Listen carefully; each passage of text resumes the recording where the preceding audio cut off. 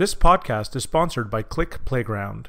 This free programming environment lets you explore and test your data-driven app ideas using Click's engine and APIs. The goal? Less query writing and more efficiency with associative indexing. Visit playground.click.com to learn more and see it for yourself. Welcome to the InfoQ podcast. My name is Wesley Reisz and I'm your host. For the last 13 years or so, I've been a software engineer and architect with HP Enterprise Services, working mostly on Java systems in the US.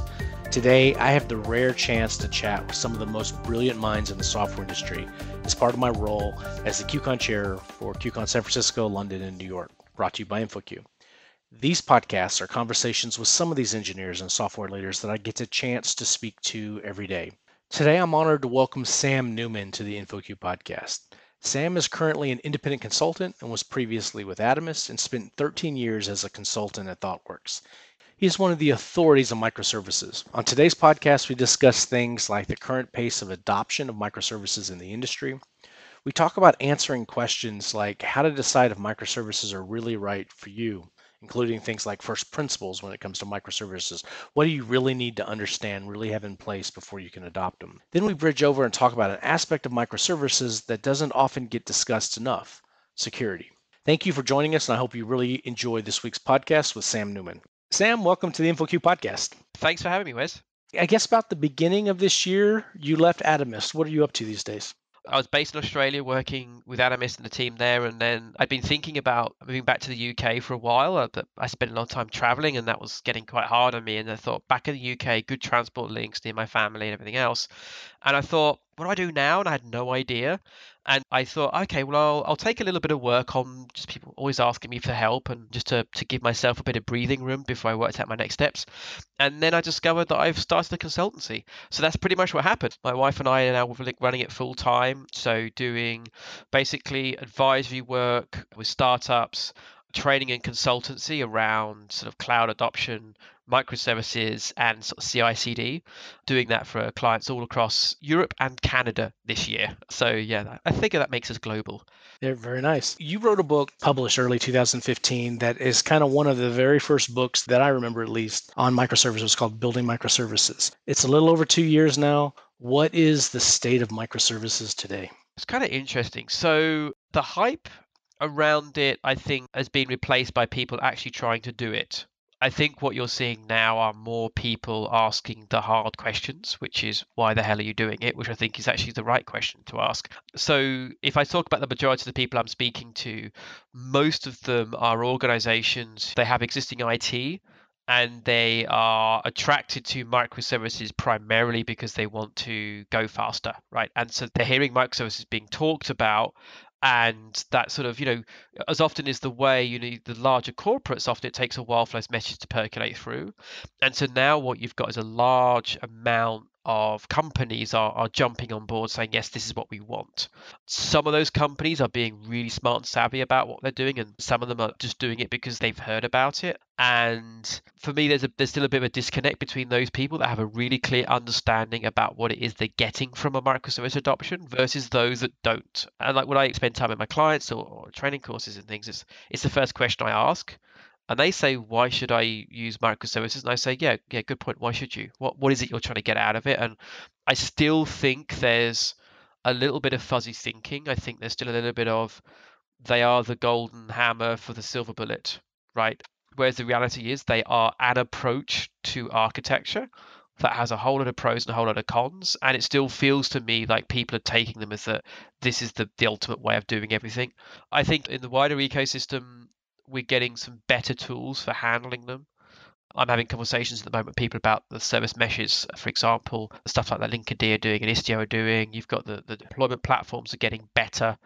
And I think both the deployment platforms and those service fabrics, Kubernetes and Cloud Foundry on one hand, and the service meshes like Istio and Linkerd on the other hand, they are sort of helping you manage some of the, what Amazon used to call undifferentiated heavy lifting, like the stuff that you have to deal with that you don't want to have to deal with. Some of that gets handled by those platforms. But fundamentally, microservice architectures are a distributed system architecture. You can push as much smarts as you want to into the platform or your service mesh, whatever you want to call it. Fundamentally, those challenges around distributed systems remain. And I'm still seeing not a lot of awareness of those fundamental challenges. I don't expect everyone to have a working understanding of the mathematical theories behind cap theory, for example, but to even know it exists and understand what trade-offs that might give people in an organization, or to understand why transactions might be difficult in a distributed system, or to have heard who Leslie Lamport is, that's maybe not the important point to understand. But I work with people that of building distributed systems and still don't understand that the time isn't synchronized between machines, and there's still some fundamentals of distributed systems that you can't avoid that I'm still seeing a very poor amount of just general penetration into the people understanding. I did a talk in Shanghai last year, and one of the very first part of that talk was about first principles of microservices, and it hit things like cap theorem and a few other things. When you talk microservices, what are first principles? Don't do it. I mean, Have a good reason to do it, right?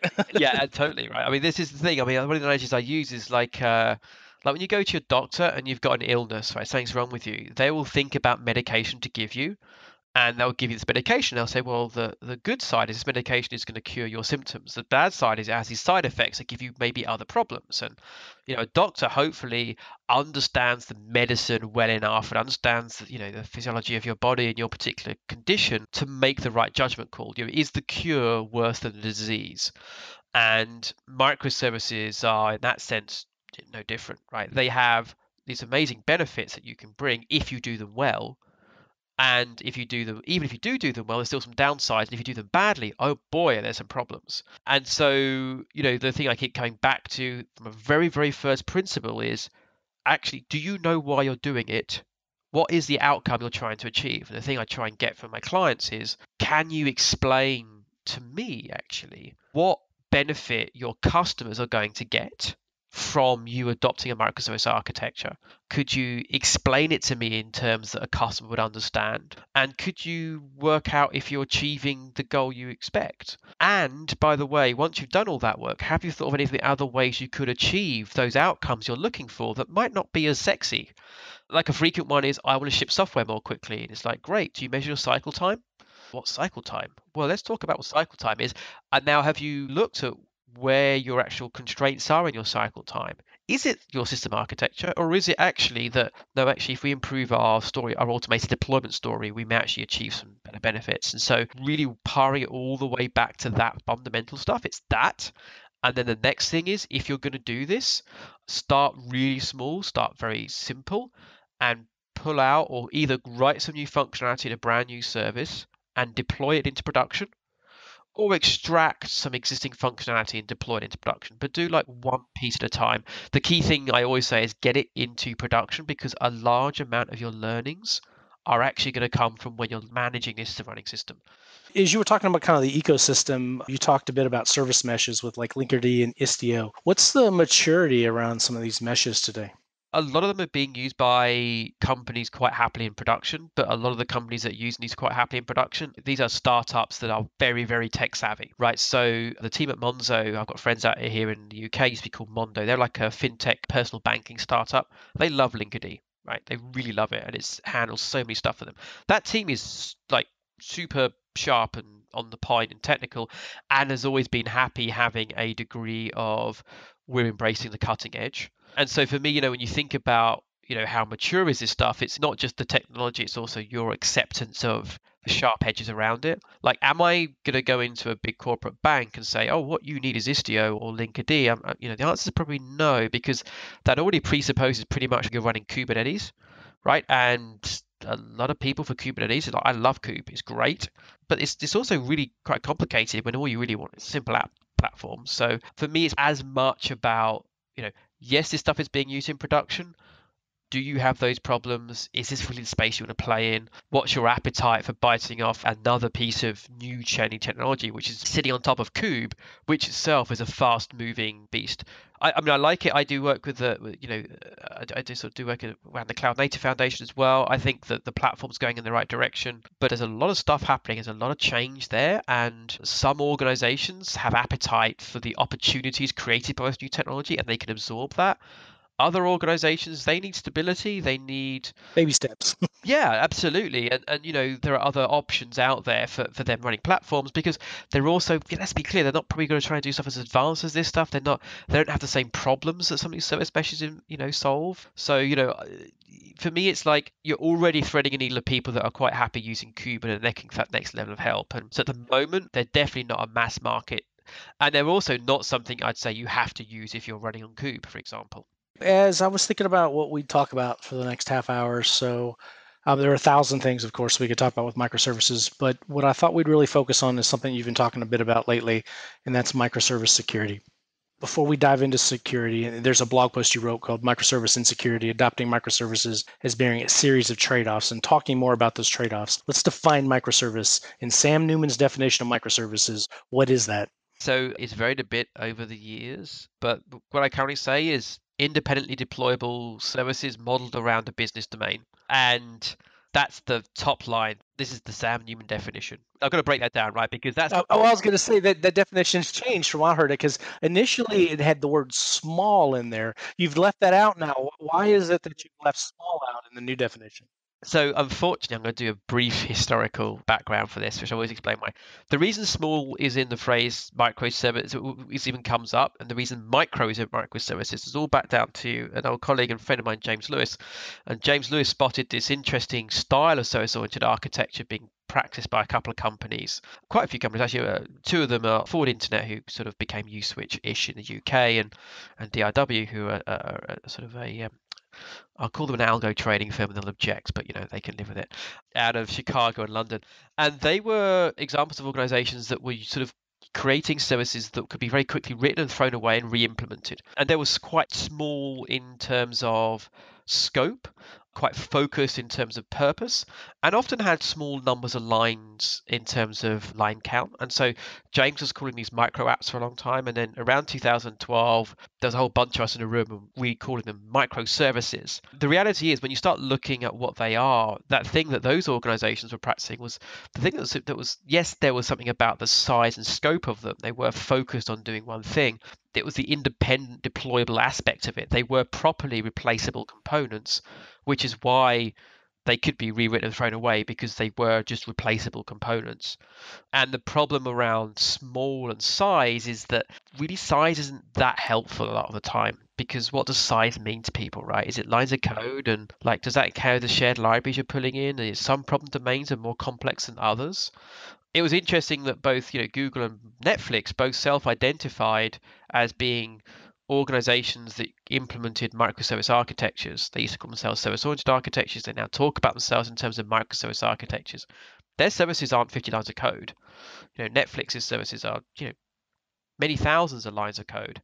And so actually the size in terms of numbers of line of code doesn't really help us that much. So the thing I try and get people to focus on is actually, size. Yes, size is like a maximizer, because what you get down to, if you make things smaller, you're going to have more of them.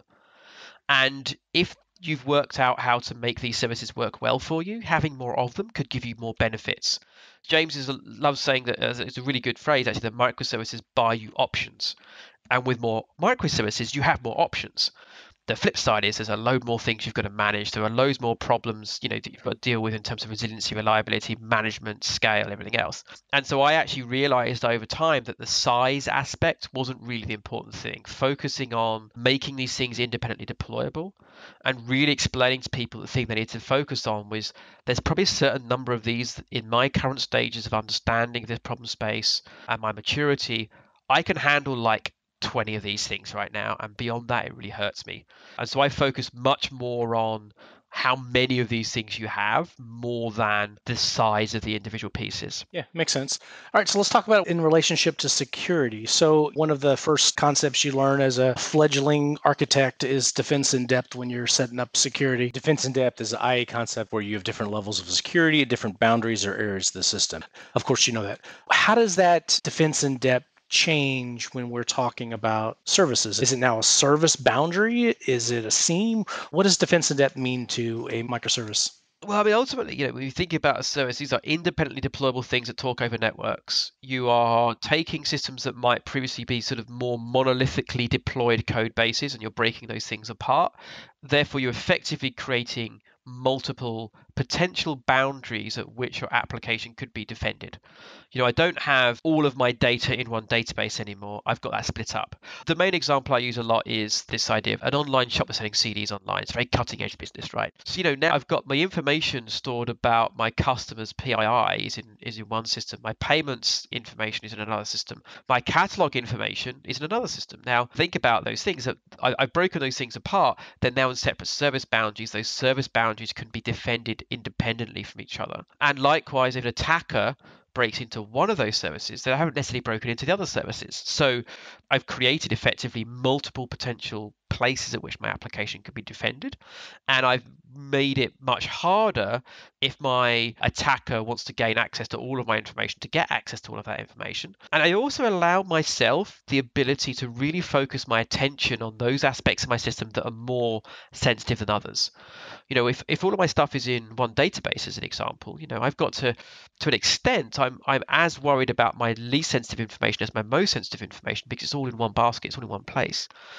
But, the example of, say, my product catalog, I don't actually care if someone gets access to my product catalog because, oh, great, they can read Justin Bieber's greatest hits is 1999. That's information that's on my website anyway. I don't want them to manipulate that information, but I don't care if they get it. But, my customers' PII data, that's like, wow, that's stuff that's I've got to be really, really anal about and place a large degree of care and attention about. And so, a microservice architecture does give you that ability to create those defense in depth and really allow you to focus your attention on those parts of systems that you really care about. And I think potentially as well could make implementing some of the auditing requirements and things like PCI compliance, theoretically, those things could become easier with a system architecture that's designed in the right way. Sure. Of course, there's a lot of trade-offs, right? So what you're trading for, you're gaining some complexity in data over the wire and things like that in the past were all in memory, right? Absolutely. I mean, this is the flip side, right? So microservices give and they take away, right? Suddenly all this information that used to flow within a single process or certainly on the same machine is now flowing across networks between processes. And that drastically increases your surface area for that information to be observed and read, also for that information to be manipulated. And then you also potentially open up some really interesting problems around people being able to masquerade as both clients and services. Early on, the reason I started looking into security really was because I realized that so many of the clients I was working with were just running their microservices over their internal corporate networks without any thought about who could access the information, because these were sort of attack surface areas I hadn't considered before. And I had to explain, well, anybody on your network can not just look at that information, but manipulate it. And there's even some other more insidious attacks.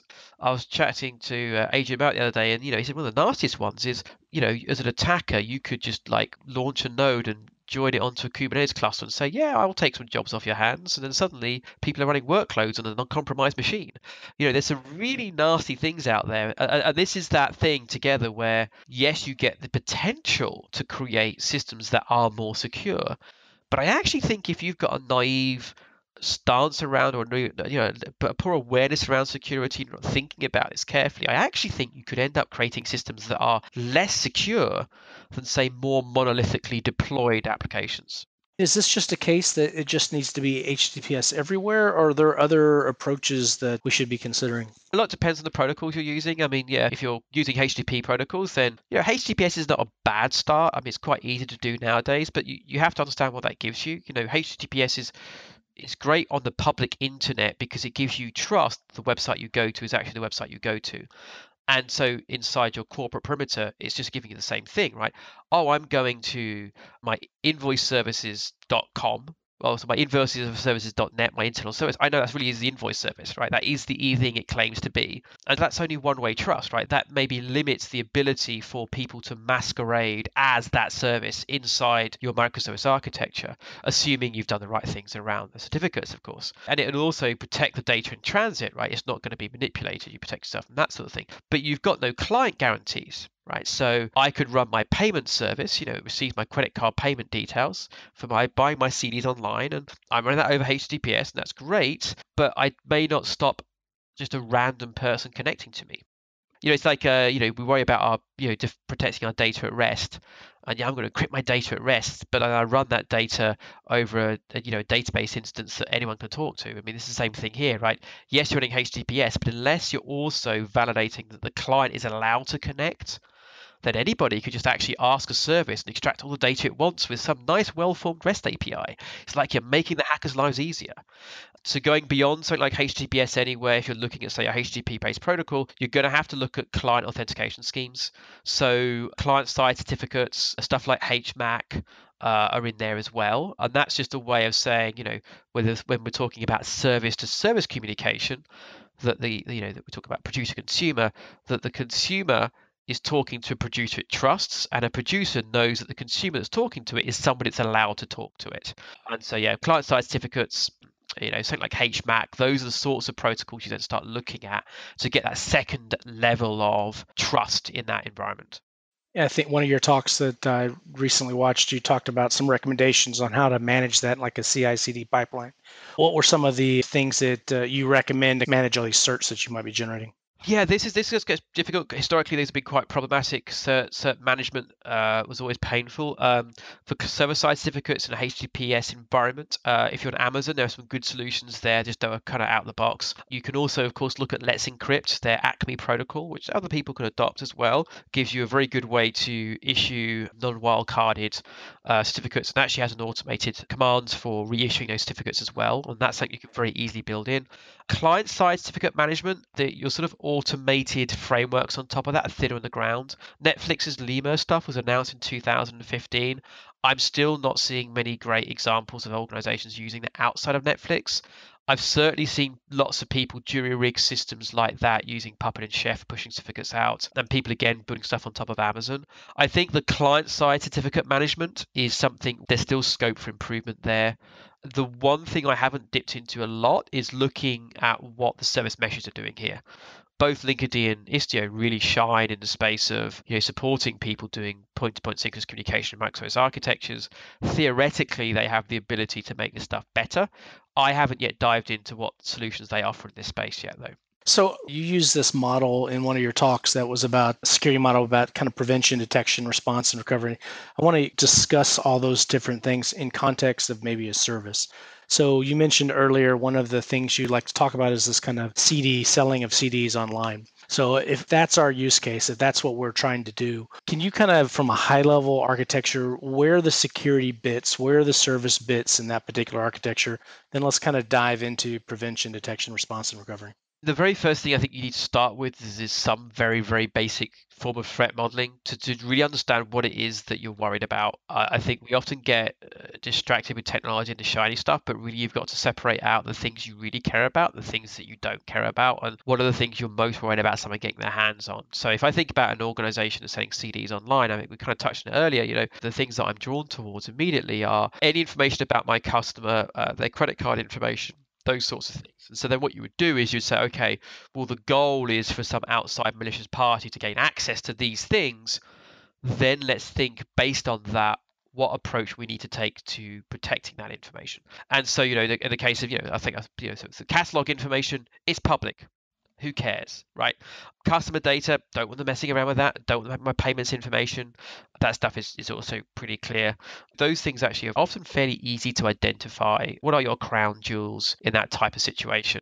So customer might be the crown jewel in this particular situation, right? Our credit card is, but we'll say that's outsourced. So we'll say it's customer information. Yeah, we would need to talk about credit card though, because even if it depends on how you integrate it with your payment provider, right? If you're doing, say, pure browser-based handoff to, say, a third-party payment gateway, then yes, you can outsource that to an extent. If you're talking to a payment gateway on your back end, and those credit cards ever flow over your system, you've got to think about the fact that that information that is vulnerable is now flowing over networks. If it goes over your network, it immediately becomes something you care about, and credit card data is in there, and that would definitely make you, hang on, PCI level 2, I think, even if you don't actually handle the payment.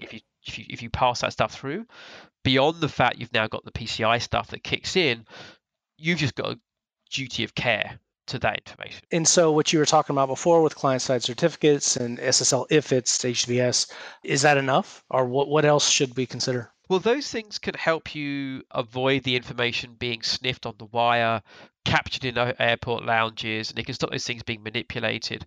There are still a bunch of other potential issues you've got to deal with. I mean, the very first one is, well, what happens when that data starts moving around? So if it's in memory on a machine or whatever, can that machine have access to it? Have you patched your machine? I was doing some research recently, it's like 44% of sort of data breaches in organizations are caused by unpatched machines.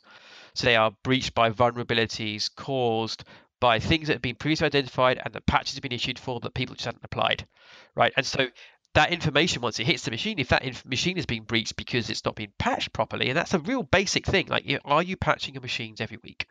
And an embarrassing number of people aren't. Then you decide to save it somewhere. Okay, I'm now saving it in a database. Well, are you worried about the encryption of the data at rest there? Is that something you've got to worry about? Before Kubernetes 1.7, for example, you could store secrets in Kubernetes, and those secrets were stored in plain text in etcd.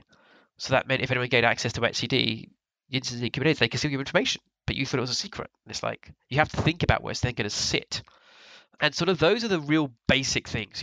Patch your machines, think about data at rest, think about data in transit, and then once you've dealt with those low-hanging sort of basic prevention mechanisms, I think then you're looking into sort of more harder to spot problems and that sometimes require more advanced attackers, but can easily be things that you miss. And a great example of that would be something like a confused deputy problem, which is a little bit complicated, but the way to think about it is that stuff we were talking about before, which is like client-side and server-side certificates, for example, that creates a situation where, the user service really believes that it's the web shop talking to it, and the web shop really believes it's talking to the user service. And those two things say, yes, you can talk to me, and I trust that you are who you say you are. And that's great. And that's sort of service-to-service trust, and then you can put cryptographic protocols on top of that to protect the information as it flows across the system. But then I've got me as a logged-in user. I'm logged in as Sam, and I log in, I go to the web shop and say, can I see Sam's information? And the web shop says, well, you're logged in. I'm going to go ask the user service for Sam's information. The user service says, user service can I have Sam's information. The user service goes, yes, here's Sam's information. The web shop gets that information and passes it back to me on a web page. That's great. And then I go, web shop, can I have Alice's information? This could just be me crafting a different response from my browser to the web shop on the back end. Unless the web shop knows I shouldn't ask for Alice's information, it may just pass that request downstream. And the user service, a lot of people just embrace this idea of implicit trust. The user service assumes that any request that comes from the web shop must be okay because it's my buddy, the web shop. We hang out together. We go to parties together. He wouldn't ask me for bad stuff. And all that's happening is that because the web shop isn't the user service, doesn't know about users. That's why we've got the user service, right? So it sort of proxies that request through almost. And unless it filters it and spots that it's not allowed to ask for that sort of information, then you have to rely on the user service knowing that it's not allowed. And then you get into this interesting problem of really then the user service needs to ask not only, one, is the service that's talking to me someone I should listen to? So in this case, it's the web shop. Yes, I should. And then two, are they asking for information on behalf of the user that I should let them have that information? This is the classic case of authentication authorization, right? Exactly. That's a big difference, right? So this is an example of a confused deputy problem, right? If you can trick the web shop into asking the user service for information it shouldn't ask for, this is just one example of the confused deputy problem. And so then what you start doing is you start getting into situations where I am logged in as Sam. There's information about my logged in state. So I'm definitely Sam. And here's what Sam is allowed to do. And then you sort of have this nested trust thing. The web shop asks the user service on behalf of me for some information. And then the user service has to validate, firstly, one, should I listen to the web shop? And then two, if I should listen to the web shop, yes, I should, it's good. The information they're passing me about the person they're asking on behalf of, should I trust the information? Can I then release that information to that other person? In practicality, you're talking about like some kind of interceptor that sits in front of a service that is checking like an ACL to verify that you're authenticated, but you're also authorized to get to that data. Is that accurate? Yeah, typically I would put some sort of interceptor for a logged in state, probably at the perimeter, probably on your public internet perimeter. And then what I would expect is, so anything you get redirected after you do your sign in, whatever else. And then to the most common solution nowadays for microservice architectures, you're looking at something like a token-based mechanism. JSON Web Tokens being a good example. What comes back is a token that represents me. That token can be independently validated, basically using using private keys and things, and that token could encode more information about myself, so that when the web shop makes a call down to the user service, it says, "Oh, hi, can I have Alice's data? Oh, and by the way, here's the token for the person that's asking," and then the user service gets to look at that token, understand the logged in person, and make its own determination on whether or not it listens. The kind of interesting thing is when you start having centralized ACLs for all of this stuff, is it kind of flies in the face of what microservice architecture is trying to do, right? So this is the real problem. And so if you really put, okay, the logic around the user service is in the user service, well, it knows users, it knows the domain of that stuff. And so it seems silly to then go out to a third-party system. Some of the authorization schemes I've seen require additional round trips at this point, right? So rather than the user service being able to make its own determination, it has to go off again and check things again. And then, if you think about call chains, where every point around the call chain, every call that I send downstream has to go back and check to some sort of centralized auth service, it becomes hugely burdensome. Beyond the increased surface area of failure, synchronous temporally coupled calls are always a fraught activity. It's slow, right? Something like a JWT token approach, where when I give the token to the user service is able to validate if that's a valid token without requiring any round trips, and I can put quite a bit of information in those things. It then gets to make its own decision locally about what it does with that information. Earlier, you said something like 44% of the security vulnerabilities in microservices are around simply just unpatched servers. That's not microservice architecture. That's systems full stop. Just system in general. Sure. Yeah.